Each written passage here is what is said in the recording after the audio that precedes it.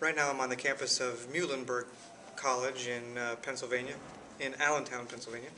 And I'm on a college tour and visiting several different colleges that all have different religious backgrounds. I've visited a couple of Quaker schools now, a Methodist school, Presbyterian school, and now I'm on a Lutheran campus.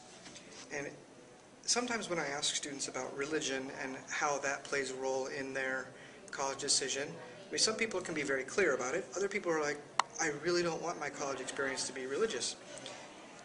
But the labels can be deceiving, because Muhlenberg College, for example, is a Lutheran college, but it's about 33% Jewish and about 33% Catholic, and I think she said about less than 10%, or around 10% of the students are actually Lutheran.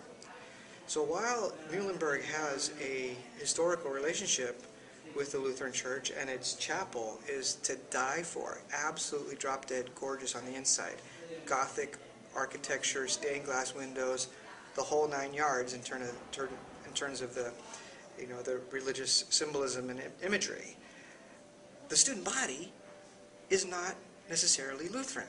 In fact, Muhlenberg has one of the strongest Hillel programs for Jewish students anywhere in the world, anywhere in the country.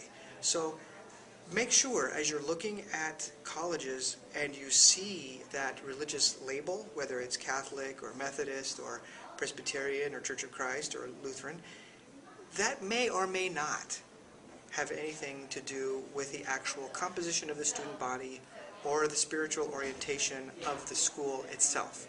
So look beyond the labels and see what the truth really is about a college.